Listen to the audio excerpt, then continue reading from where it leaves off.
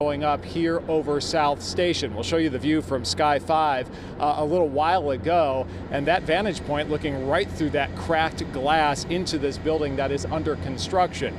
From radio traffic, we understand that this I-beam fell off the 32nd floor of this building, tumbling down, crashing through that glass, and then landing where you saw it here closer to the ground. It didn't make it all the way to the ground. Of course, this has been a pretty tricky project, building this large tower right over South Station. Trains continue to run at this hour, but we do have construction crews blocking the entrance here. As far as we understand, there were no injuries when this I-beam came down, but we'll show you another live look from the ground as they continue, it appears, they continue to cut this I-beam, that large orange I-beam that, according to radio traffic, came tumbling down.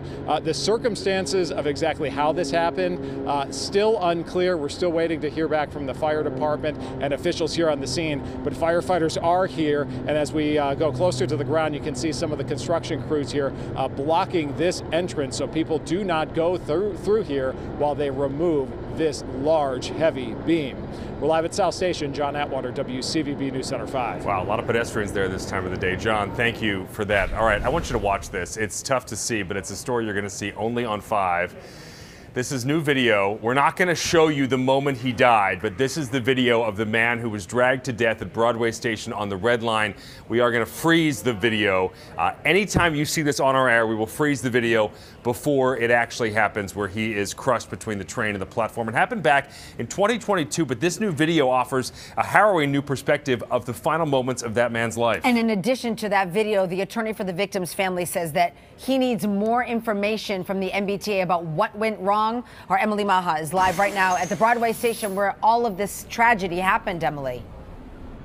Well, Ben, Maria, for 2 years, the son of Robinson Leyland has been waiting for answers. Today, his attorney telling me he is frustrated, saying the MBTA is not handing over critical legal documents. And again, we want to warn you, the video of the night Leyland died is very difficult to watch. You can see the 39-year-old father running on the platform, his arm stuck in the door of a Red Line train at the Broadway station. We have stopped that video before impact. A young woman trying to help him, clearly distraught as Leyland is dragged to his death. A federal investigation by the NTSB found an electrical short circuit in the train's door, a camera blind spot, and a driver's failure to follow department procedure all contributed to Leyland's death. Now, the lawyer representing Leyland's adult son, who's filed a wrongful death lawsuit against the T, says the MBTA has failed to provide critical legal documents about the investigation that could help provide the family closure. Can you imagine laying in the dock on the train tracks, breathing your last breath, and you see this little girl like yelling to you, talking to you, trying to help you, trying to give you some comfort? We need to know that. Christopher needs to know that. The MBTA says the Red Line fleet was tested following Leyland's death, saying no other cars were found to have the same short-circuiting defects. Now, I have reached out to the MBTA by email today, but have not heard back from them at this point. Coming up at 5, we'll hear more from the attorney representing the family about the steps he's taken to try to get those documents from the T and what else he wants to see from the MBTA.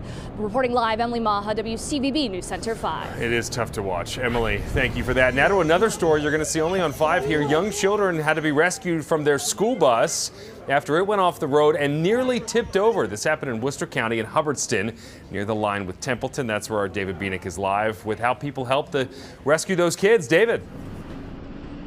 Yeah, that's right, Ben. I just spoke with the police chief here in Hubbardston. He tells me that there were nearly 30 kids on that bus this afternoon, along with the driver and monitor.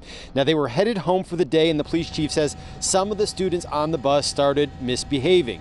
So the bus driver pulled over to the side of the road, but the side of the road was muddy and soft. So the bus started tipping to one side, at one point at a 45-degree angle.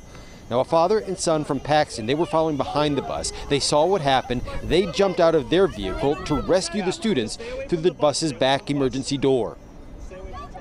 Seeing that the bus was very kind of tippy, I ran back over and we ripped open the back door, and the kids were just piling on each other trying to get out. And so we took everybody out.